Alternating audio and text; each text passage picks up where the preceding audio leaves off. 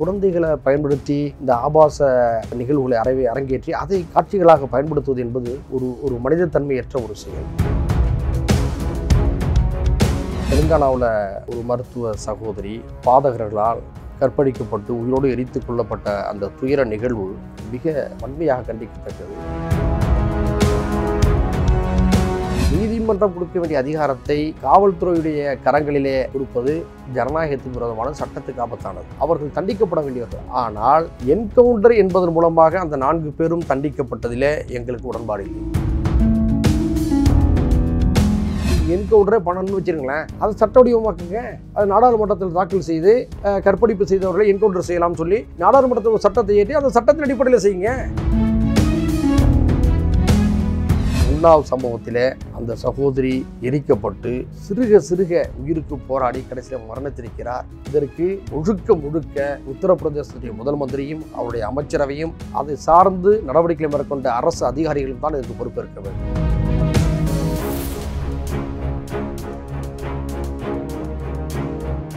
தமிழ்நாடை பொறுத்த வரைக்கும் இங்கே ஒவ்வொரு பிரச்சனைகள் நடந்துட்டு இருக்கும்போது ஆபாச வீடியோ தளங்களை பார்த்தா நாங்கள் கைது பண்ணுவோம், குறிப்பாக குழந்தைகள் ஆபாச வீடியோ தளங்களை பார்த்தா கைது பண்ணுவோம்னு சொல்லியிருக்கிறாங்க.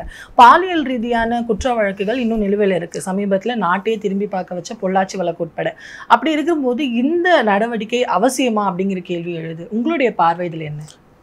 பாலியல் குற்றங்களை விசாரிக்க ஒரு தனி நீதிமன்றங்களை ஏற்படுத்துவது நன்றாக இருக்கும் என்பது என்னுடைய கருத்து. அதே போன்று இது போன்ற சம்பவங்களை எல்லாம் மட்டுப்படுத்த உரிய சட்ட நடவடிக்கைகளை எடுக்க முயற்சித்தால் அதை நாம் வரவேற்க வேண்டும். அதே நேரத்தில் இது போன்ற தளங்களை இல்லாமல் செய்துவிட்டால் இதுக்கான வாய்ப்புகள் இல்லாமல் போய்விடும்.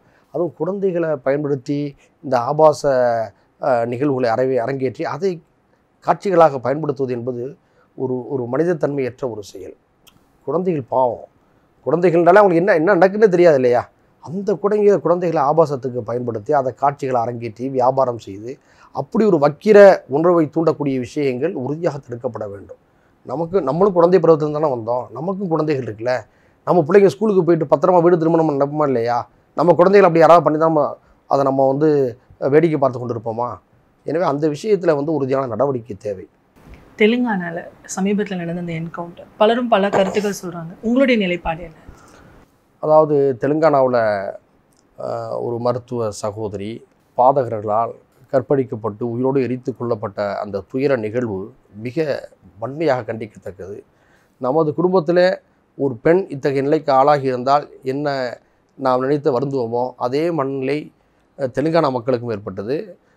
தொலைக்காட்சிகளில் இந்த செய்தியை கவனித்த அனைவருக்கும் அந்த உணர்வு ஏற்பட்டது. மறுப்பதற்கில்லை, அவர்கள் தண்டிக்கப்பட வேண்டும். ஏனென்று சொன்னால் மிக மோசமானது, குற்றங்களிலே மிகவும் கொடூரமானது இந்த பாலியல் துன்புறுத்தல்கள், கற்பழிப்புகள்.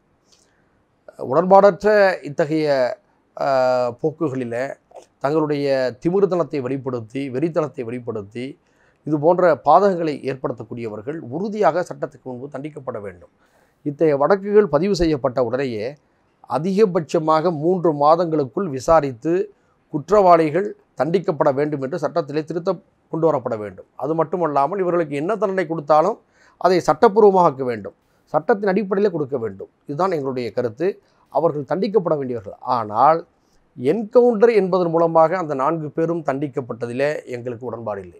இந்த போன்ற குற்றவாளிகளை உடனடியாக விசாரணை செய்து அதை ஆதாரங்களை நிரூபித்து உடனடியாக அதிகபட்ச தண்டனைகளை சட்டத்தின் மூலமாக நீதிமன்றம் கொடுக்க வேண்டுமே தவிர நீதிமன்றம் கொடுக்க வேண்டிய அதிகாரத்தை காவல்துறையுடைய கரங்களிலே, காவல்துறையுடைய தோட்டாக்களிலே கொடுப்பது ஜனநாயகத்துக்கு விரோதமான சட்டத்துக்கு ஆபத்தானது. இப்போ என்ன நடந்துச்சுன்னு சொன்னோம்னா, அந்த பொதுமக்கள் ஏற்கனவே கோபமாக இருந்தாங்க. அந்த பெண் கற்பழிக்கப்பட்டதில் கோபமாக இருந்தாங்க, துடிச்சாங்க. இது எல்லாருக்கும் நமக்கும் வரது தானே. அப்போ அந்த நேரத்தில் அதிருப்தியை மாற்றும் வகையில், மக்களுடைய கோபத்தை ஆற்றும் வகையில் போலீஸ்காரர்களிடம் அந்த அதிகாரத்தை கொடுத்து என்கவுண்டர் செய்தது என்பது பாமர மக்களுக்கு மத்தியில், பாதிக்கப்பட்ட மக்களுக்கு மத்தியிலே கொண்டாட்டத்தை தரலாம். அது பொதுவாக மக்களுடைய மனநிலை அவ்வாறு தான் இருக்கும். இது ஜனநாயக நாடுகளில் நாம் பார்க்கின்றோம். ஜனநாயக அற்ற நாடுகளில் கூட மக்களுடைய இதே மனநிலை தான் இருக்கும். உடனடியாக தண்டனை கொடுப்பது என்பது பொதுமக்களுடைய உளவியல். ஆனால் அந்த உளவியலை பயன்படுத்தி கொண்டு சட்டத்துக்கு விரோதமாக ஒன்றை செய்வதன் மூலமாக சட்டத்தை, நாம் இயற்றிய சட்டத்தை நாமே அவமதிக்கிறோம் என்று பொருளாகிவிடும். நான் என்ன சொல்கிறேன்னு சொன்னால், நீங்கள் என்கவுண்டரே பண்ணணும்னு வச்சுருங்களேன், அதை சட்ட வடிவமாக்குங்க. அது நாடாளுமன்றத்தில் தாக்கல் செய்து கற்பழிப்பு செய்தவர்களை என்கவுண்டர் செய்யலாம்னு சொல்லி நாடாளுமன்றத்தில் ஒரு சட்டத்தை ஏற்றி அந்த சட்டத்தின் அடிப்படையில் செய்யுங்க. சட்டத்தின் அடிப்படையில் செய்ய வேண்டும் என்று சொல்கிறோமே தவிர இது போன்ற சுட்டுக்கொள்ளும் அதிகாரத்தை காவல்துறை கொடுத்து விட்டால் காவல்துறையில் இருக்கிற நேர்மையான அதிகாரிகள் பிரச்சனைகளை நேர்மையாக அணுகக்கூடும். ஆனால் நேர்மையான சிந்தனையற்றவர்கள் அல்லது அவசர குணம் கொண்டவர்கள் அல்லது முரட்டு குணம் கொண்டவர்கள் துப்பாக்கி தோட்டாக்களை தவறாக கையாள ஆரம்பித்தால் இந்த நாட்டுடைய நிலை என்ன ஆகுது? நாட்டுடைய சகல தரப்புக்கும் ஆபத்து இருக்கிறது. அதனால் எனவே தான் இந்த விஷயத்தில் பொதுமக்களுடைய பாமரத்தனத்தை உணர்ச்சிகளை பயன்படுத்தி இவற்றையெல்லாம் நியாயப்படுத்தக்கூடாது என்பது எங்களை போன்ற கருத்து. அதே நேரத்தில் அந்த குற்றவாளிகளுக்கு சட்டத்தின் மூலமாக கடுமையான தண்டனை கொடுக்கப்பட்டிருக்க வேண்டும். இப்படி அல்ல என்பதுதான் எங்கள் நிலைப்பாடு. சட்டத்தின் அடிப்படையில் தண்டிக்கணும் அப்படின்னு நீங்கள் சொல்கிற அதே கருத்து எடுத்துக்கிற நேரத்தில் உண்ணாவில் நடந்த அந்த சம்பவம் நீதிமன்றத்துக்கு ஆஜராக வந்த இடத்துல அந்த பெண்ணை வந்து எரிச்சு கிட்டத்தட்ட 2 நாள் இருந்து அவங்க இறந்துருக்குறாங்க. சட்டத்தை நாடும் போது அது கைவிட்டுறதோ அப்படிங்கிற ஒரு கேள்வி இங்கே எழுது இல்லையா? சட்டம் கைவிடவில்லை. சட்டத்தை அமல்படுத்தக்கூடிய இடத்தில் இருப்பவர்கள் இதை கைவிட செய்கிறார்கள். உன்னாவ் சம்பவத்தில் அந்த சகோதரி எரிக்கப்பட்டு சிறுக உயிருக்கு போராடி கடைசியில் மரணத்திருக்கிறார். இது இந்திய குடிமக்கள் அனைவரும் வெக்கி தலைகுனிய வேண்டிய ஒரு சம்பவம். உன்னாவ் சம்பவம் நம்முடைய நாட்டை உலக அளவிலே கேவலப்படுத்திய சம்பவம் இந்த உன்னாவ் சம்பவம். இதற்கு முழுக்க உத்தரப்பிரதேசத்துடைய முதல் மந்திரியும் அவருடைய அமைச்சரவையும் அதை சார்ந்து நடவடிக்கைகளை மேற்கொண்ட அரசு அதிகாரிகளும் தான் இதற்கு பொறுப்பேற்க வேண்டும். இது போன்ற சம்பவங்கள் இனி நடைபெறுவது ஜனநாயகத்துக்கு வெட்கக்கேடு, நாகரிகத்துக்கு அப்பாற்பட்ட ஒரு நிகழ்வு. இதையெல்லாம் பொது சமூகம் கடுமையாக கிளர்ந்தெடுந்து ஜனநாயக வழியிலே கண்டிக்க வேண்டும். ஆந்திராவை பொறுத்த வரைக்கும் ஜெகன்மோகன் ரெட்டி அவர்கள் வந்து 21 நாட்குள்ளே வந்து இந்த மாதிரி வழக்குகள் பதியப்படுமானால் விசாரித்து உடனடியாக வந்து அதுக்கான தண்டனையை நிறைவேற்றணும் அப்படின்னு சொல்லியிருக்கிறாரு. தமிழகத்தை பொறுத்த வரைக்கும் இன்னும் அந்த மாதிரி ஸ்டெப்ஸ் எதுவும் எடுக்கப்படலை அப்படின்னு வந்து பாமர மக்கள் மத்தியில் வந்து ஒரு கேள்வி இருக்குது. அது எப்படி? பாலியல் வக்கிரங்களில் ஆளாகக்கூடியவர்களில் சம்பந்தப்பட்ட வழக்குகளை அதிகபட்சமாக 3 மாதத்துக்குள் விசாரித்து சிறப்பு நீதிமன்றங்கள் மூலமாக இதற்காக சிறப்பு நீதிமன்றங்கள் அமைத்து அதன் மூலமாக 3 மாதத்துக்குள் உரிய நடவடிக்கை எடுக்க வேண்டும். அதிகபட்சமாக 21 நாட்களுக்குள் என்பது வந்து எந்த அளவுக்கு சாத்தியம் என்பது எனக்கு தெரியல. ஏன்னா ஒரு விசாரணை என்பது எடுத்தேன் கவிழ்த்தேன் என்று அவசர கதியிலே மேற்கொள்ள முடியாது. ஏன்னா அப்பாவிகள் பாதித்து விடக்கூடாது. அதை பிடிக்காத ஒரு அப்பாவியை மாட்டி விட்டு 21 நாட்களுக்குள்ள தண்டனை கொடுக்கணுங்கிறதுக்காக அவரை பலியிட வைக்கிடக்கூடாதுல்ல. அதனால் குறைந்தபட்சம் ஒரு 3 மாதங்கள், அதாவது அதிகபட்சம் ஒரு 3 மாதங்கள் இந்த விசாரணைக்கான அவகாசத்தை கொடுத்து சிறப்பு நீதிமன்றங்கள் மூலமாக உடனுக்குடன் தண்டனைகள் நிறைவேற்ற வேண்டும். அது இதுக்கு வந்து ஓரளவு தீர்வுகள் பெற்றுக் கொடுக்க வேண்டும் நான் நம்புகின்றேன். தொடர்ந்து உங்களுடைய தரப்பில் இந்த மாதிரி குற்றங்களில் ஈடுபடும் நபர்களுக்காக என்ன தண்டனை கொடுக்கலாம், அப்படி இல்லைன்னா இவங்களை இப்படி தான் கையாளணும் அப்படிங்கிறது உங்களுடைய பதில் என்னவாக இருக்கும்? அதாவது இது வந்து தனிப்பட்ட முறையில் நான் மட்டுமே சொல்லக்கூடிய பதில் பொருத்தமாக இருக்காது. இது வந்து ஒரு குழு ஆலோசனைக்கு உட்பட்டது. அதிகபட்ச தண்டனை எதுவோ அதை கொடுக்க வேண்டும் என்பதில் மாறுபட்ட கருத்து இருக்க முடியாது. இதை நம்மை போன்ற ஜனநாயக சக்திகள் பல இடங்களிலே கருத்துக்களை உருவாக்கி சட்டம் இயற்றக்கூடிய அவையிலே அது பற்றி விவாதித்து இறுதியாக எடுக்க வேண்டிய ஒரு முடிவு. சாதாரண விஷயம் இல்லை. நீங்கள் சொல்லக்கூடிய ஒரு விஷயம் என்பது ஒரு சட்டத்தை அமல்படுத்தக்கூடிய ஒரு மிக முக்கியமான ஒரு அம்சம்.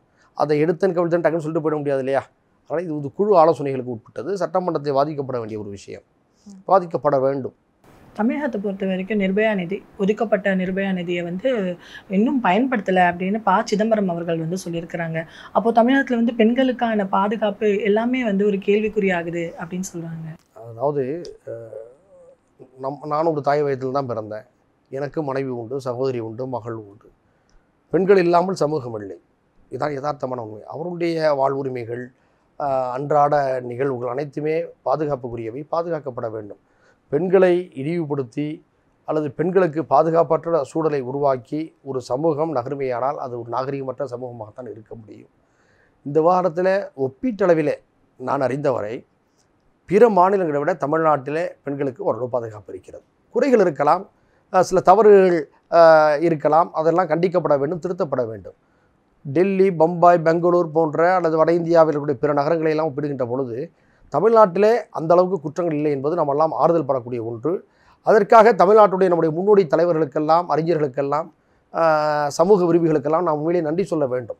அவருடைய விழிப்புணர்வு, அவர்கள் ஏற்படுத்திய தாக்கங்கள் தான் இன்று தமிழ்நாட்டில் ஒப்பீட்டளவிலே பிற மாநிலங்களை விட பெண்களுக்கு எதிரான குற்றங்கள் குறைவாக இருப்பதற்கு காரணம்.